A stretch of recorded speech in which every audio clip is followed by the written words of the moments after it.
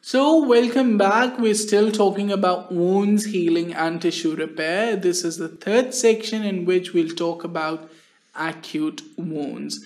The section has been divided into two parts. The first part will deal with the compartment syndrome, and the second with high pressure injection injuries.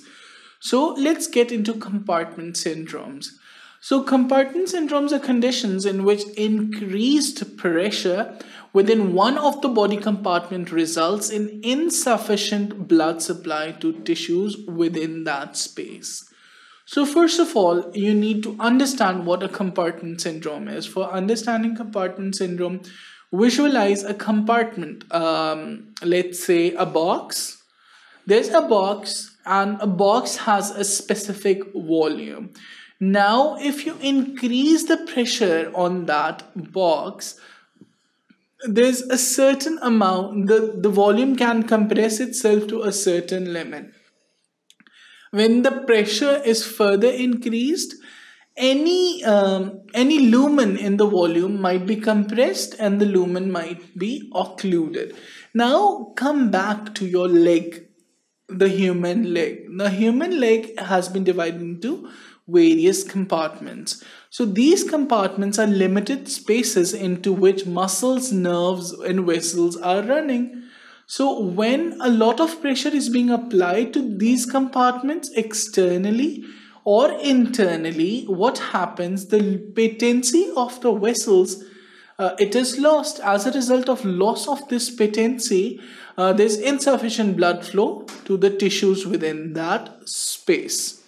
So let's see how these occurs. It typically occurs in the lower limb injuries. Here you can see there are two deep compartments, the deep posterior compartment in the superficial posterior compartment in blue, the deep posterior compartment in red. Now we have the anterior compartment in yellow and the lateral compartment in green. These are the four compartments of the human leg. Now, whenever the pressure increases within the one of these body compartments, the patency of the blood vessels is lost. As a result, there's hypoxia in that compartment and there's loss of tissue. If it is a time-sensitive matter, and the loss of tissue can occur if you do not do something in time. So it is characterized by severe pain. The pain is very severe, and the pain is there on passive movement of the affected muscle compartments. Distal to this compartment, there's sensory disturbance and there's absence of pulses distally. Now, this is a very late sign. Absence of a pulse distally, that is a very late and that is a very dangerous sign. At this point in time, the viability of the organ or the viability of the leg might have already been lost. So it can occur with an open injury if the wound does not extend into an affected compartment. Say there's injury in the leg and you're suspecting and this injury is an open injury. You should still suspect compartment syndrome if there's severe pain in the leg, because that injury might not be extended into a specific compartment. Since there are four compartments in the leg, one of the compartments the injury might not be extending into, and as a result, the compartment syndrome might develop in that compartment. Now, how do you examine a patient with compartment syndrome? The compartment pressures should be measured using pressure monitor and catheter placed in the muscle compartment. If pressure is more than 30 millimeter of mercury with appropriate signs and symptoms, you should perform a fasciotomy. So why is 30 millimeter of mercury important? It is the pressure at which the patency of the vessels is lost. So a pressure greater than 30 millimeter of mercury or almost reaching 30 millimeter of mercury with appropriate signs and symptoms, that is severe pain, pain on flexion, absence of distal pulses, rock hard limb, you should always move for fasciotomy. So what is fasciotomy? Here you can see this is fasciotomy. It involves a deep muscle, it involves incising the deep muscle fascia. Here you can see the deep muscle fascia has been excised, it is best carried out via longitudinal incisions of the skin, fat and fascia. So what you do is you perform longitudinal incisions on the skin, on the fat and on the fascia to reach the muscle compartment and finally excise the deep muscle fascia.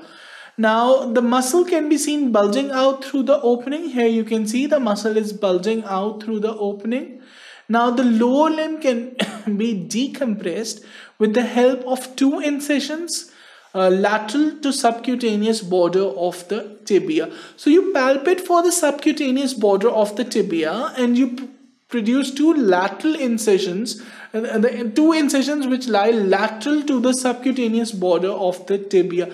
These incisions are sufficient to decompress the leg. Now it gives access to the two posterior compartments and to the anterior compartment and also to the lateral compartment. So this is what you need to do. Always have a high clinical suspicion. Now when the pressure is greater than 30 and the signs and symptoms, proceed for fasciotomy. If you do not do fasciotomy, you will lose the leg of your patient. Now let's talk about high pressure injection injuries. Now the use of high pressure devices can cause extensive close injuries through small entry wounds. So initially you can see there's a small hole. It progresses to a bigger injury that can often progress to a bad outcome even with treatment. What happens? In pressure injury, there's usually a small entry point. From that small entry point, whatever material was being inserted with pressure is inserted into the fascial planes of the human body. Now it travels a lot of distance within the human body, and this substance which was being sprayed with pressure usually is deleterious for the human body and it is toxic for the human body, so it has to be removed so that the body can repair and heal itself. Now what is the treatment of this high pressure injury? Now the treatment is surgical. You need wide exposure, the removal of toxic substance and thorough debridement. So the picture does not look good. What you need to do, you need to take your patient to surgery. Again, manage your patient according to ATLS protocol. After that, after informed consent, you need to take your patient to your operating room. In your operating room, you need to talk about, you need to perform a wide exposure. After exposing it properly, you need to remove the toxic substance, try to remove it entirely, and you need to perform thorough debridement, because if any of the particles would remain, they would affect and they would necrose the surrounding area.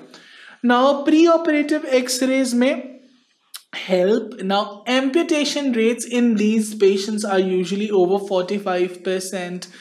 This is because all of that toxic substance cannot be removed. It's very difficult to remove all of the toxic substances in these patients, so it is better to amputate these patients, and the rate of amputations is usually 45%. So delayed or conservative treatment is inappropriate. For high pressure injuries, conservative treatment is not recommended. Always go for surgical treatment in these cases. Now this was all about this section. In this section we talked about acute wounds, the compartment syndrome and high pressure injuries. These are clinically important facts I want you to remember. I hope you like this. For further such sections, keep watching sqadia.com.